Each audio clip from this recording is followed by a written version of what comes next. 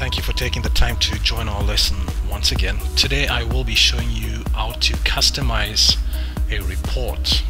So to create a report, we simply click on our Reports tab on the top. Right, it filters through all the reports that you've created. If you want to add a report, we click Add a Report right here. We can name the report. We can choose any of the conditions from the drop down. So we can choose perhaps created, in, last number of days we choose as 1. If you want to add more fields, you could simply click on the plus sign and you can customize your reports even further.